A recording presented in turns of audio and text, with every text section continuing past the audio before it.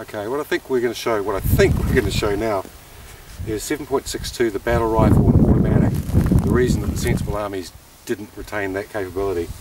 I've got 15 rounds in each rifle. I'm going to fire as much of a controlled burst, sort of 4 or 5 round bursts on each. Side by side you'll see the extent to which I get pushed around by the 7.62 versus the 5.56. We're going to do it at very close range so we don't have rounds disappearing off into the stratosphere. Okay, G3 first. It's good to go. And I'm going to have to try and muscle this bitch down.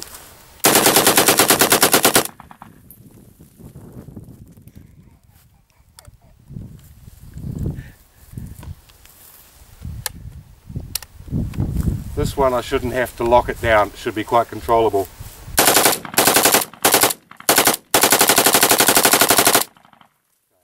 Still a tendency to want to climb, but that's perfectly manageable. That G3, I had to lock my arm and lean into it. And that's just simply for illustrative purposes and has nothing whatsoever to do with me just having a really good time.